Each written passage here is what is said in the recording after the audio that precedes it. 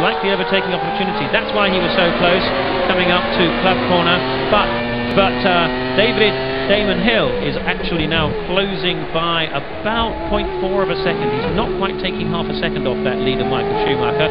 And we should bear in mind that Hill's car is actually quite a bit heavier than Schumacher's at the moment, because Hill is only some 4 or 5 laps in from taking on his fuel load, whereas Schumacher is going to have to come in within the next 2 or 3 laps. So his fuel load is virtually empty, therefore his car is very light. But on the debit side, he does have still, despite having a car that's light, he's also got worn out tyres, relatively worn out, whereas Hill's a fresh.